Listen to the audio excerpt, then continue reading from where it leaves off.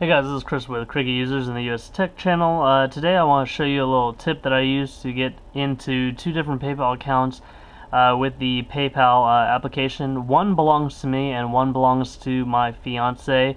So basically I log in with one using my telephone number and I log in with the other using an email address actually.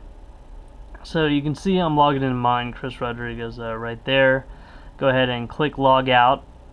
And if I click the menu and go log in with email, now it shows the email address carrie@cricketusers.com. Go ahead and type in my really long password here. So there, I hope this is centered back up on the screen or relatively close. Go hit log in, and now I'm logged into another account. Go ahead, log back out. Choose login with phone, log back in, and it says welcome back Chris Rodriguez.